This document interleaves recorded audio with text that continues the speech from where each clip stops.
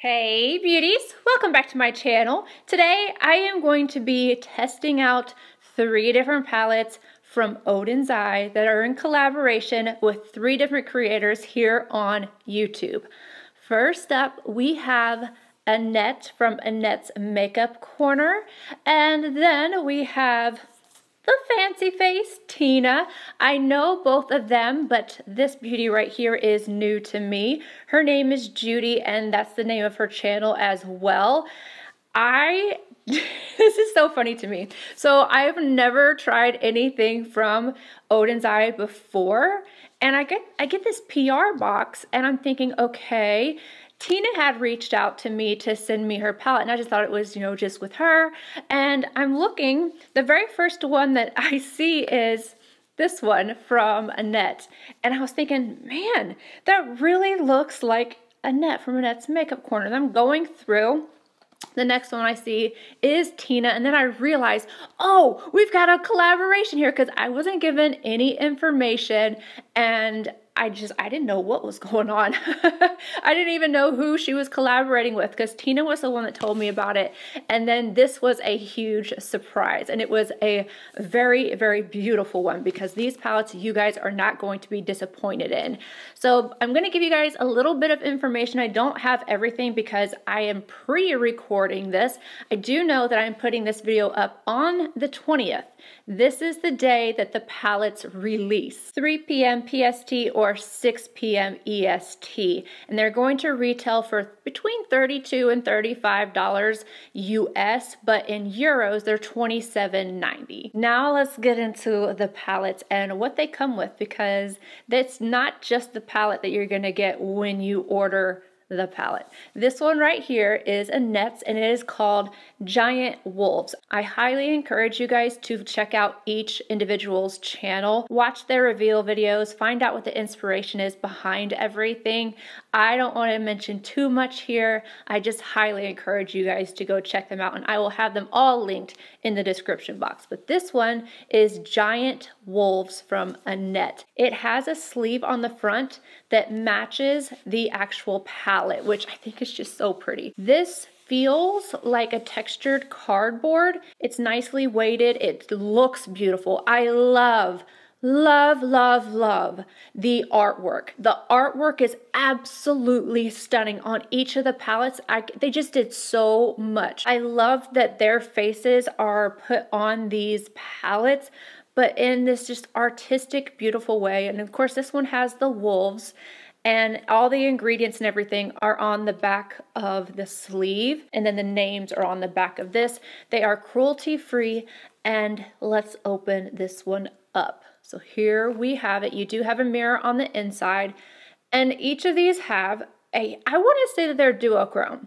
I'm not sure because, again, I don't have the information. Some of these might be pressed pigments as well. I don't know though. Again, I don't have all the information.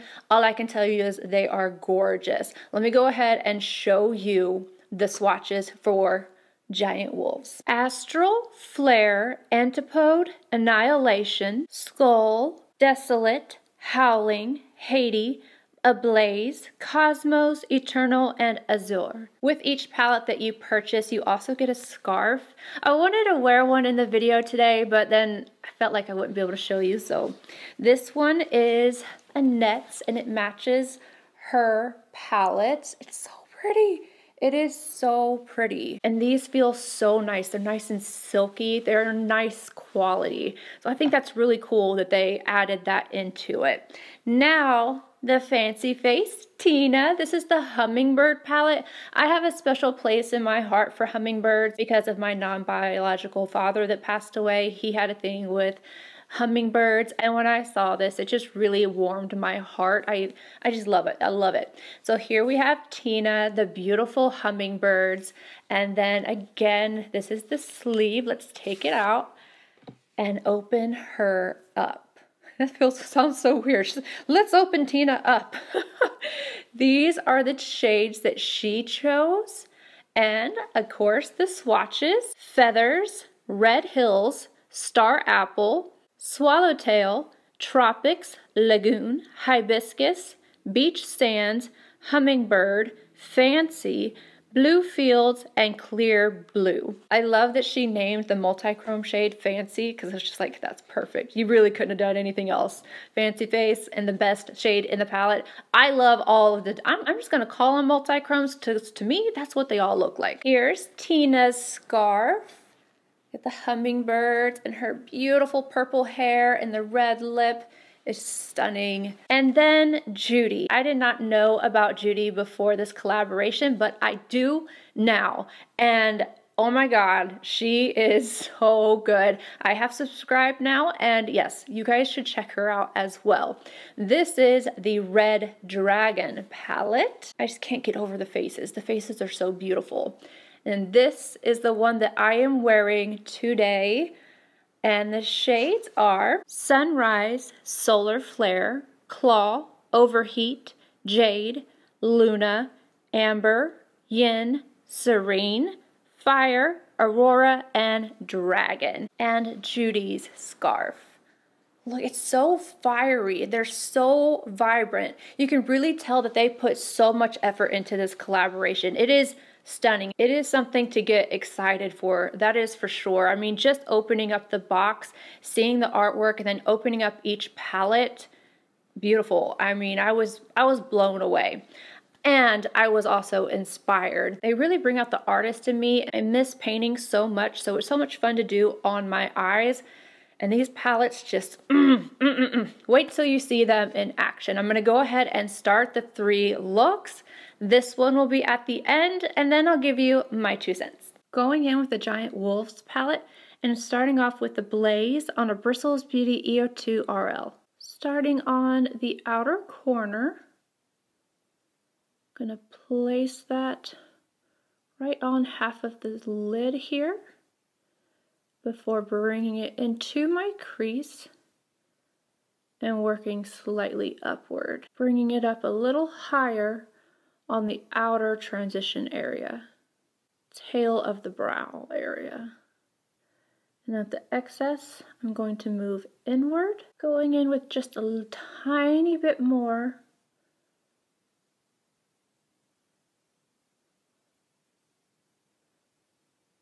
Next up on a REPHR 14, I'm taking the last shade with the little cute paw print on it, placing this directly into my crease. Back and forth windshield wiper motions. Not going to have this lay down on the outer portion of my crease, right down here. I only want it in the crease area. Circular motions to lightly blend upward.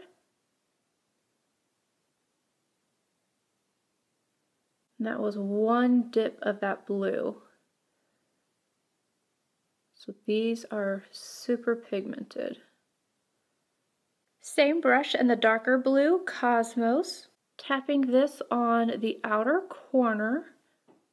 I realized that this blue and the one in my crease might look pretty similar, but that's only because I took the lighter blue in with the pink. Had I just applied it on its own, then you would really see the difference.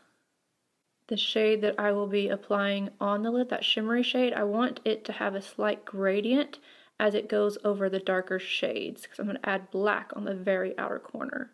Sonia G Mini Booster and Annihilation. This is the black, and I just want this on the very outer portion of the lid and crease. Esom W21 and Eternal. This is Pure Magic, my favorite shade in the palette. Not using it wet, just packing it on up to the crease, making sure I get the most pigment on the front lid where there's no color. And then I'm going to start bringing it over, and it kind of creates this little shift as it goes over the blue and then the black. I'm using tapping motions where I apply it on the outer edge. REPHR number 3 in Haiti. I am using this wet, dragging it all along the lash line, lower lash line. REPHR 21 in Astral, highlighting the brow arch. Same shade on a Lunar Beauty E7. Inner corner, dragging down on the lower lash line. Azure on a REPHR 23. I'm applying this to the front portion, going over to the middle, about 3/4 of the way over. Same brush and Annihilation, which is the black. Putting this on the very outer edge, and then I'm going to go add on inner rim liner and mascara.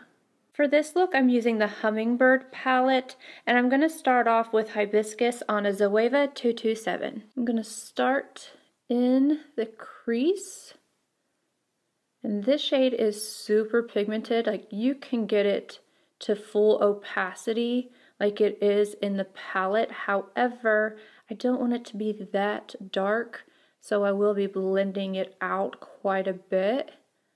But it's so pretty. It's just like, it's almost neon. I just love it so much. I'm going to add a little bit to the outer corner. And again, just working in the crease, back and forth windshield wiper motions, and then softly blending upward, getting towards the tail of my brow. REPHR 14, Star Apple, applying this to the outer corner.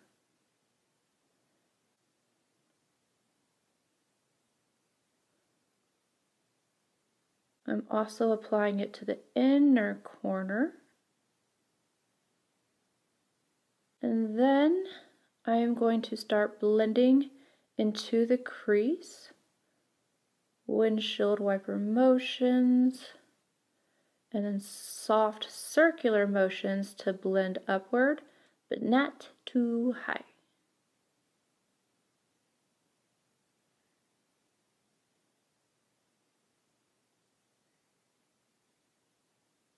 EAZE W21 and Hummingbird. I'm going to start packing this on the outer lid. I'm going to leave a little space on the center of the lid. Just a forewarning, you will get some fallout with this shade, so be careful if you already have your makeup done. I was able to wipe it away on my other eye, so I should be able to do the same on this eye, but I just like to let you guys know. I'm going to apply that to the inner corner as well. I want to make sure I'm going all the way up to the crease with this shade. REPHR 21 and Fancy. I love this shade. This is like the magical shade that I used in the last palette. I don't remember the name of it, but these colors are so stunning. The other one was like a blue. This one is a pink and has the most beautiful shift. I'm obsessed. I could have a palette full of just these types of shadows. I love them. And they go on so nicely. REPHR 21 and Clear Blue. I want to use just a little bit of this because it can be pretty pigmented. I have it on the inner corner of the other eye, but I want to use this at my brow arch and kind of highlight while also like blending out the edge of that pink shade. Going back in with Hummingbird on a number 3 from REPHR. I am going to apply this to the lower lash line. I'm using it wet this time just because I want to. But I find that it also helps because I already have my under eyes all set and everything.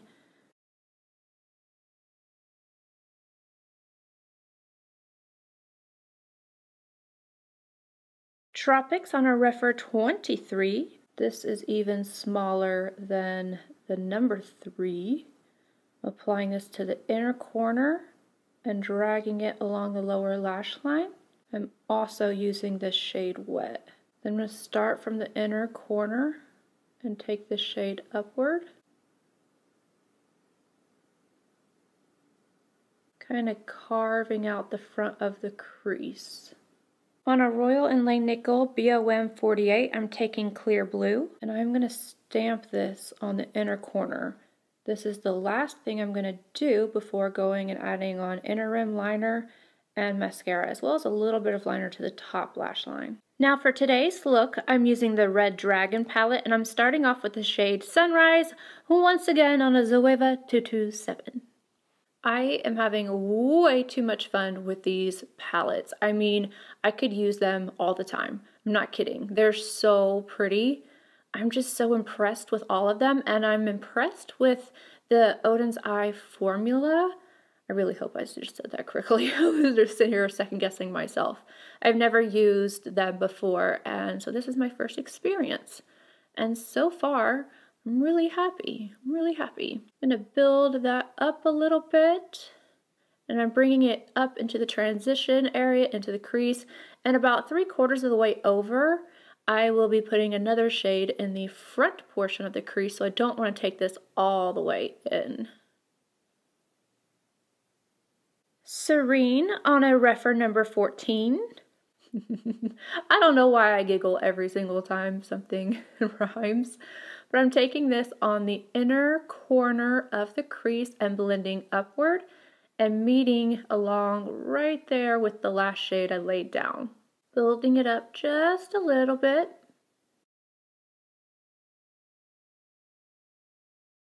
I'm going to take that same brush and the shade Yin, and I am going to deepen up the crease. Again, I will be blending upward just a little bit on this front portion, but not as high as I took the last shade. I'm also placing Yin on my lower lash line with a REPHR number 3. I'm going to smoke this out. Bristles Beauty EO2RL and Jade. I'm going to pop that on the outer portion of my lid, the outer half, and work it up into the crease. I love how these shades play so well together. It's kind of like a watercolor painting. That's what it makes me think of. Claw on another REPHR 14. I'm going to deepen up this outer corner, outer lid space here. I'm doing it lightly first because I'm going to go in with another shade. I want to take this up into my crease. And I'm going to add just a little bit of smokiness with this shade, bringing it upward. Mini Booster from Sonia G. I'm going to go in with Aurora. I'm placing this just on the very outer corner. Now for my favorite shade in the palette, Luna on a REPHR 28. Placing this all over the lid, going all the way up to the crease, tapping over the edge of the last shades. REPHR 21 and Overheat. I'm not picking up too much of this. Just want to buff it right at my brow arch and then outward for that sparkle. Solar Flare on a Bristles Beauty P06 RF. I'm going to pop this on my inner corner. I'm kind of blending it down on the lash line and slightly upward into the last shade. So I want to incorporate that green from the outer corner to the inner corner. Lastly, I'm taking Claw on a REPHR number 3, applying this to the outer 3/4. So like right where the green starts, I want that to kind of blend out. I don't want this to go across the entire lid. Then I'm just taking the excess from that brush and going right up against my lower lash line, and I'll go add on inner rim liner and mascara. I finished off my eyes, mascara. I have not Milk Boss liner, the Patrick Ta liner on my top inner rim. And then on the bottom, I actually went in with this. This is from Charlotte Tilbury. It's the Duo liner, and I used green lights just right on my lower waterline, and I love this. It just looks like abstract and avant-garde, but wearable still. I love these palettes. I really don't have anything negative to say about this collection. I think this was thought through and through. This is my first time using anything from the brand, so I don't have anything to compare it against. But if this is their formula, it is good. And oh my gosh, the duochrome or multi-chrome shades that are in each of the palettes, because they all have one, they are beyond gorgeous. I was sitting there trying to figure out like which color I would put on my lids and stuff, and I remember touching, it was Tina's first that I had touched. I was like, what is this magic? I'm gonna swatch all of them for you just on my fingers right now so you guys can hopefully see the shift. This one is Judy's and it's Luna. Can you guys see that? Do I need to drag it down? Oh my gosh, it's so pretty. It is so, so pretty. I'm just like in love with it. All right, let's get the others. Fancy from the Fancy Face. When I saw what this one looked like when I swatched it, do you see that? It's like blue, purple, a little bit of gold in there as well. I was like, get on my face right now. And then Annette's, it's the shade Eternal. And I love the sparkles too. Like they just, they didn't miss the mark with anything. I love these. Oh, I need to put these all together. I'm just so happy, so excited, so inspired. I have no words. I have no words. This is beautiful. You guys did an amazing job. All of you. I love all of the palettes. I am not picking a favorite because A, I don't think I could, and B, that's not nice. They are all gorgeous. Anywho, I hope you guys enjoyed the looks. If you had a favorite, please let me know. And I hope you guys enjoyed this video. If you did, please give it a thumbs up. Subscribe if you're not already. And make sure you check out everyone's channels. Again, linked in my description box. I love you and I hope to see you all in my next video. Bye guys.